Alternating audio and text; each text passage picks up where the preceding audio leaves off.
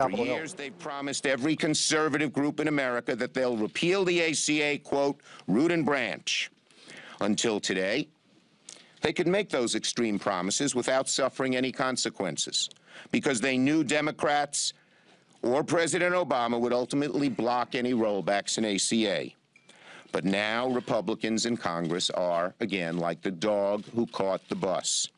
They can't keep all the things that Americans like about the ACA and get rid of the rest without throwing the entire healthcare system, not just those on ACA, but those with private insurance, into chaos.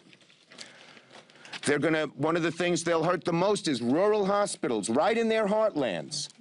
The minute they enact this repeal, are going to suffer dramatically. In 11 state capitals, many in red states today, rural hospitals are protesting the Republican action.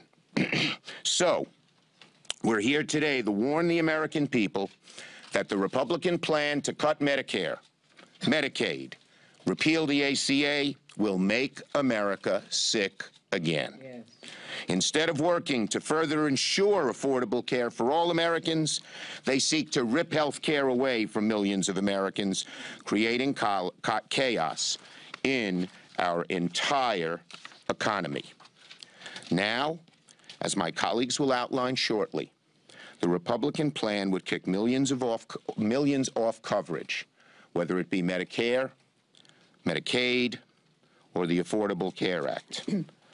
It would cause premiums of many people to skyrocket. The 75 million who are covered by private insurance, their premiums will go up too.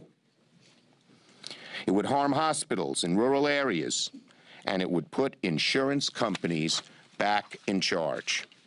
We stand here united. We are a united caucus.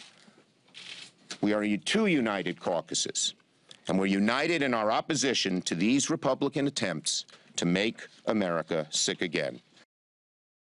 Hey there, thanks for checking out CNBC on YouTube. Be sure to subscribe to stay up to date on all of the day's biggest stories. You can also click on any of the videos around me to watch the latest from CNBC. Thanks for watching.